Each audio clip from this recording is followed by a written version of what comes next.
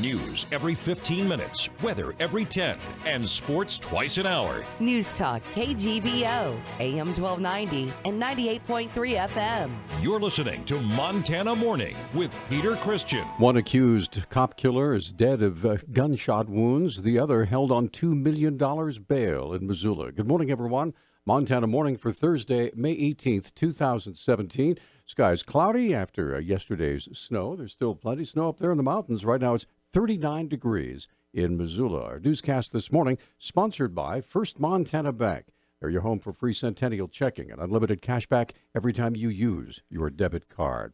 Our top story this morning, Lloyd Barris, the 68-year-old man accused, along with his son, of murdering Broadwater County Deputy Mason Moore and shooting at numerous other law enforcement officers, has been placed in the Missoula County Jail on $2 million bond.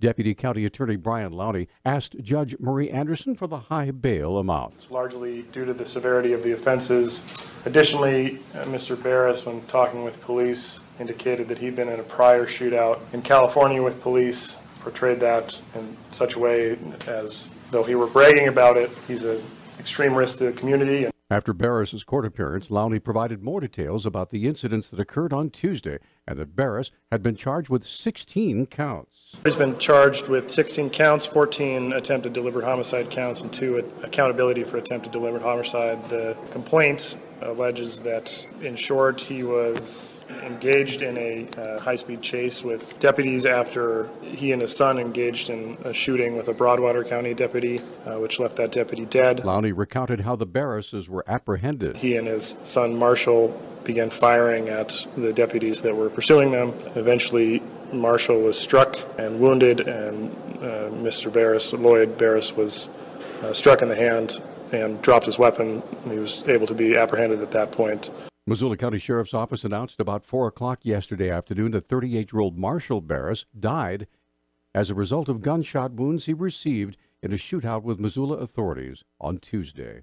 In related stories now, early Tuesday morning, Broadwater County Deputy Mason Moore was shot and killed during what seemed at first like a traffic stop. Attorney General Tim Fox on Talkback yesterday said Deputy Moore was an experienced member of law enforcement and related what happened that morning. Deputy Moore has actually been a law enforcement officer for over 15 years, moved to Montana, went to work for Broadwater County about 3 years ago. He has a wife, Jody, and 3 children. He was out on shift, had called into dispatch to say that he was going to effectuate a traffic stop on a speeder. The dispatcher became concerned when they didn't hear back. That was the last communication Moore had with co-workers since his passing. Many Montanans have rallied to show support for Mason and his family. The most visible example were the long lines of vehicles and pedestrians that gathered to honor Moore's body as it was transferred. The community is coming together. Deputy Moore was taken to Billings for an autopsy. People came out to the overpasses. Law enforcement agencies came out, the fire department, first responders, ambulance crews, just ordinary citizens who had heard that Deputy Moore was going to Billings. And all along the route, people came out and showed support. Montanans are continuing to support Moore's wife and children. The Bridge Church in Belgrade has already begun a GoFundMe.com fundraiser to cover the cost of the funeral and related expenses. Money for the Moore family can be sent via mail to Broadwater Sheriff Wynn Meehan. The postal address is available on our website at newstalkkgvo.com. One more related story, according to Montana Highway Patrol Captain Jim Kitchen, who also appeared on Talkback yesterday, the chase to apprehend Lloyd Barris and his son Marshall were accused of murdering Deputy Mason Moore, put many officers and deputies in the line of fire. There's a bunch of them got shot at. Luckily, nobody got hit. The vehicles did, yeah. We had, through the windshields, these guys were going at it. They shot the radiators out. They were shooting through the windshields and everything. So it was a very tense moment, tense scene. And thanks to the motoring public for understanding where we were at and what we were doing. The pursuit began early in the morning, but the investigation that followed caused a traffic backup on I-90 that lasted till about 1:30 in the afternoon. Kitchen explained why it took so long. What people didn't realize is we had actually 2 stop stick scenes where that vehicle was stop sticked, and then we had 2 shooting scenes that we had to go out there and forensics map, and it took a lot of time and a lot of work. I just want to thank the people that were out there motoring through there for their patience. We did have a couple of irritated people, but that's to be expected. Kitchen said at least 5 law enforcement vehicles were disabled and are currently out of commission because of Tuesday's firefight. The Yellowstone County Sheriff's Office has identified a 30-year-old man shot to death by police there in Yellowstone County. Ryan Lowell had been shot Friday after approaching officers with a handgun. Billings Police Chief Rich St. John said Lowell fired at least one shot. Police at Lowell had been in an hour-long standoff.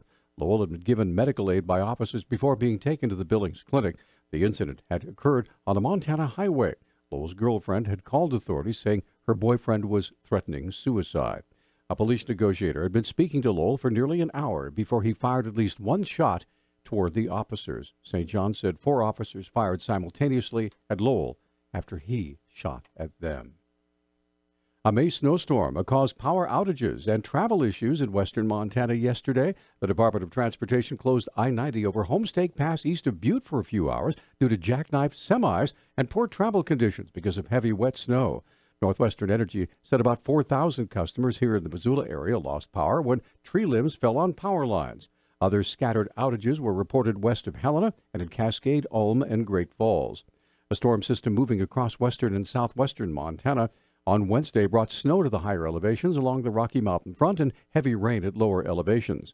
The National Weather Service said 3.5 inches of rain had fallen into Pure south of Glacier National Park from Tuesday through noon Wednesday, and it was still raining at the time of that report. Missoula County Elections Office will be holding a drive-through event today for voters to drop off their absentee ballots for the special federal election. At the Missoula County Fairgrounds today, the Elections Office there, Administrator Rebecca Connors wants voters to get their absentee ballots in as soon as possible. Number one, we're holding a drive-through event for ballots to be dropped off on Thursday from 9 to 5:30. It's a great way for us to get ballots back. Before Election Day, we really try to have a large number of ballots counted by that 8 p.m. the time when we release results so that we have a really good idea where candidates stand. And so the earlier we can get ballots, the better. Connors also said the elections headquarters will be open special hours this Saturday, just a few days before the May 25th election. We're typically open regular hours, weekdays from 8 to 5. However, next Wednesday, the 24th, everything closes statewide. So we really want to encourage voters to get to our office before that noon deadline next Wednesday, the 24th. The special hours this Saturday will be 8 a.m. till noon at the fairgrounds. Connors reminds voters to visit the My Voter webpage to get details on the changes in polling place locations for this special election. Finally, U.S. health agencies are warning that certain tests for lead poisoning may not be accurate. Children under 6 and pregnant and nursing women may need to be retested. The FDA and Centers for Disease Control said yesterday all 4 tests made by Magellan Diagnostics may give results that are too low when used to measure lead levels in blood drawn from a vein. The FDA says the company's tests shouldn't be used for those kinds of blood samples. The agency believes the issue may date back to 2014. The FDA and CDC say women and parents should ask their doctor whether they need to be tested again.